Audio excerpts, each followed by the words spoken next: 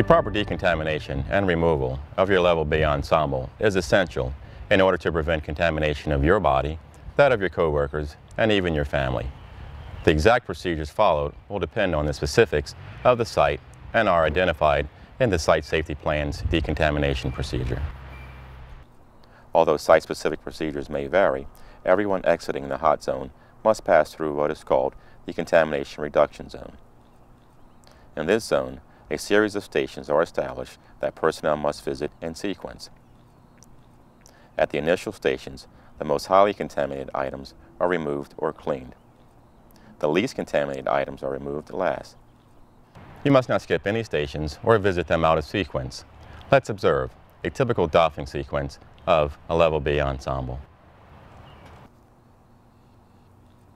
As you exit the hot or exclusion zone, equipment that you have been using is dropped, typically on plastic sheets or in drums.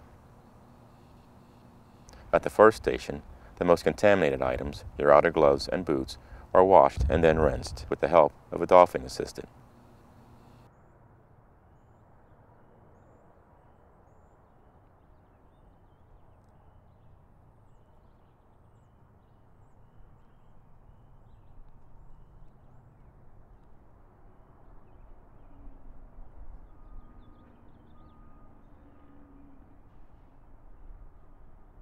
If you are wearing boot coverings, they are removed next, along with any special outer gloves.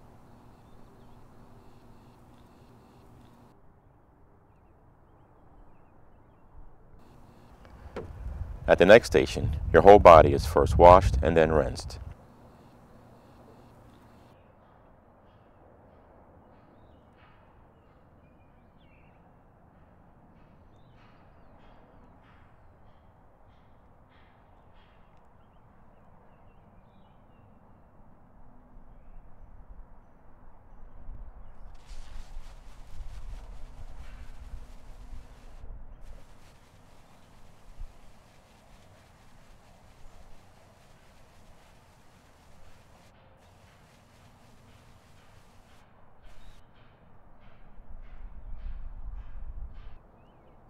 Next, with the help of a doffing assistant, the facepiece regulator is disconnected, the bottled air is shut off, and your SCBA backpack and tank or airline escape bottle is removed.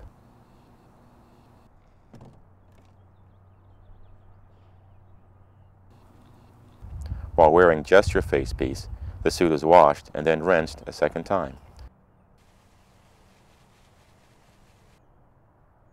After this wash and rinse, your boots and outer gloves, if not attached to the suit, are removed. This is followed by the removal of your chemical splash suit.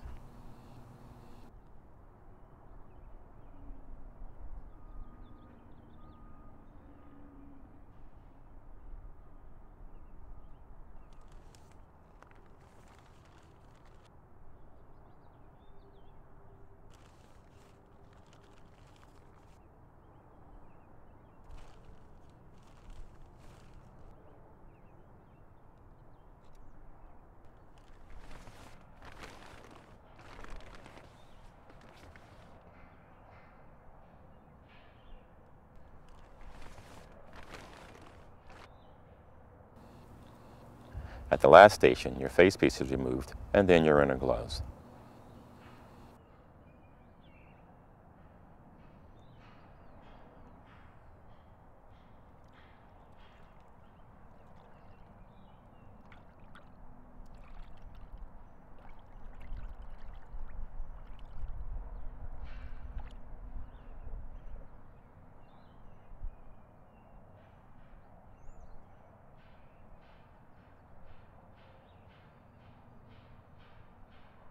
And now it is time to shower and participate in medical monitoring. My name is Joel Crooks. I'm with the Operating Engineers Local 542.